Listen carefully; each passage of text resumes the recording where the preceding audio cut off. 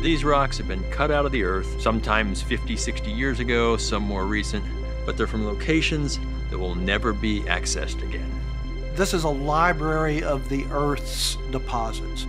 We are the largest archive of geologic materials in the United States. The facility we have here in Austin is one of three that the Bureau has in Midland, Texas, and also in Houston, Texas. And there are cores not just from the state of Texas, but there are cores from all of North America and some from even other countries around the world. We want to provide a good service for the public and for industry and for our research staff. The Bureau has been involved in this in a little bit more than 100 years. There was a fellow by the name of Johannes Udden that came to the Bureau in the early teens. We started samples first, that was the thing, then later, because that was what was available. And then coring became common in about the 1920s, and so we started the collection of cores. This is a 93,000 square foot floor plan. It was built around 1984, and it was for strictly the purpose of geologic core storage. And when I started here in 1986, the repository was probably at about 30% capacity at that point. The Bureau embarked on a program of acquiring cores from many companies that actually cut cores, mostly oil and gas companies. And now we have one of the largest collections in the world. And it's fundamental to the research we now do here. Within about 4 years, we hit 80% capacity. It was amazing how fast. It's like a vacuum. Once people, it just filled up as soon as it opened up. There aren't many universities that could manage facilities like this. And University of Texas at Austin is one such university. We have major facilities in many different disciplines. And this is one of the biggest and best of its kind in the world for geologic preservation of data. Our core viewing room is in high demand. We have a month waiting list just to look at rocks. And it's not just because oil and gas people come look at these cores, they do. But students that are studying the rocks with their professors, folks who are working in the hydrogeology world, mineral exploration, looking at geothermal systems, and the list goes on of the different kinds of users, all needing to look at these fundamental rock systems.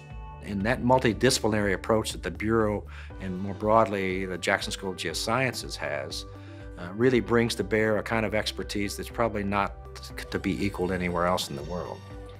It's an interesting and a wide variety of people that I meet. That's kind of what makes the job fun. So I might be talking to a truck driver one minute and turn around and be talking to the president of an oil company in Finland the next, so I never know. And we're really looking at different ways to analyze rocks quantitatively, right? And so why does anybody else actually care? Is we can use this to help find oil or gas or things that we need today in society to make plastic products, chemicals, oil for your car, petroleum. And using these elemental data sets, we can find where those areas are to help industrial utilization. We've got a great crew of people. This is not an easy job, but it is fun and we like our work. And we take it very serious because we appreciate the value of what it is that we're working with. The value is incalculable. If you wanted to replace it, okay. The well, maybe where this core was cut, it may have cost $5 million to drill. Is the core worth $5 million? It is. If you wanted the core, you'd have to go out and spend another $5 million to get it. These are rocks that tell the story about the subsurface. Whenever possible, we get out into the field and look at outcroppings of rocks. The reason why we look at the cores is in so many places that's not possible. In-depth studies of these rocks draw analogies to the outcrop and then to the subsurface. The geologic record there is enough to help increase our knowledge of both how the Earth got to where it is today and possibly where it's going to go tomorrow. We are basically historians. We're really fascinated with trying to turn the pages of Earth history. And every time you uncover something new, or when you make observations that you can interpret and you can make one observation compare it to another, build the story, it's fun. There's no substitute for being able to see the actual rock record. That's vital. And so by keeping and curating and storing this remarkable facility, we're able to look into the future and know that no matter what comes down the road, we still have that raw information here for future scientists and investigators to use. The question I ask is, what's the next reservoir in the future? What's it gonna be? And my guess is we have it somewhere out here.